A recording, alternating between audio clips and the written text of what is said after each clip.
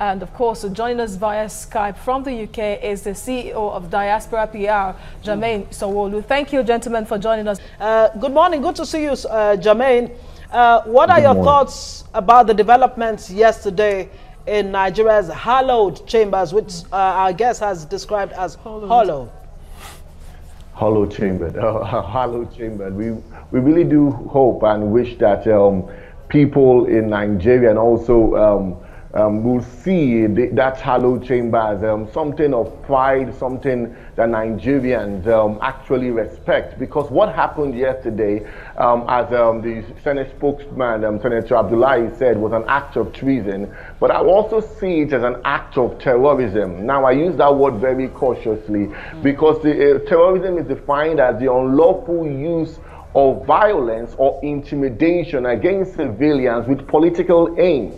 Now, look at what happened. Everything fits the definition of an act of terror against people. Last year, we saw something like this happen in the United Kingdom, whereby someone actually went to the area of Parliament and struck some people down there with a car, and they came out with knives and all that. But here what we are seeing is blows, chairs. These are things that could be used as weapons to intimidate senators, and all for political aims. And what we see right now is that most of those constitutional amendments that were meant to be put in place have been dropped. They have been intimidated through the use of violence. That's why I see it as an act of terrorism and it must be taken as such. Just a few days ago, what happened was that the Senate actually accused the service chiefs and said, you know what, and they should all be sacked. And all of a sudden, we see a security breach in the Senate, whereby it seems everybody just hands down from the main gate. I've been to the House before and the Senate before. The main gate, they allow them to come in. After that, they also allow them to come into the gate accessing the Senate. And even there's so much screening there. But these men, hoodlums, how did they get access? Were they escorted by someone? We have to look at these things because this is an attack on our democracy, and we must not be cowards. We must rise up and say those bills that needed to be passed will be passed, and we must stand up for democracy and not be intimidated by such acts of treason and also terror as I defined earlier. What do you think this speaks of Nigeria's democracy, which is about 19 years old now, the latest democracy we are enjoying? Do you see it as politics of personal interest or not? Well, you're absolutely right. It appears to be politics of personal interest. And what we are seeing right now, though we know that Nigeria's democracy is growing, those that we try and exemplify, the UK and America have been existing for a long period of time.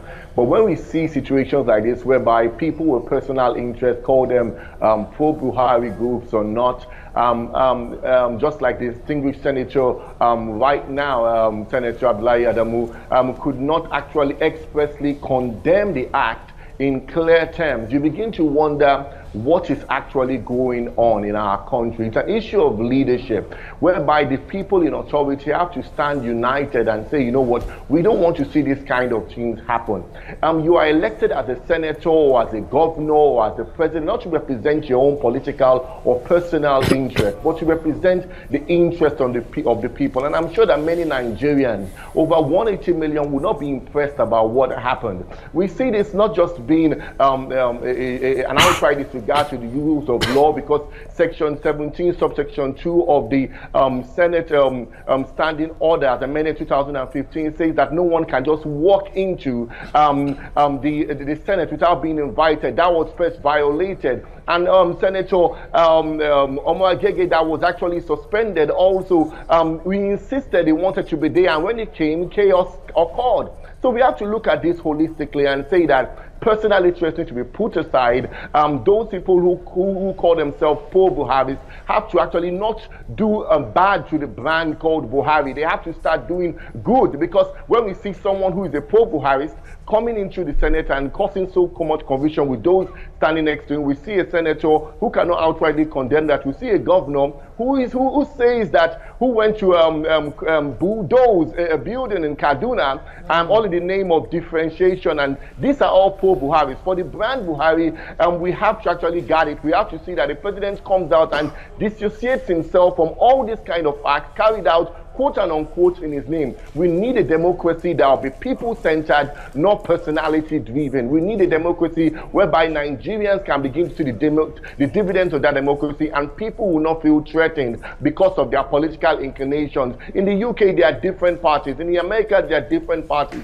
We should have different parties who can come out and stand and say, you know what, we represent the people, not our own personal interests. All right, Jermaine, Sanwo-Olu, thank you very much for joining us. I always look forward to your contribution on the show.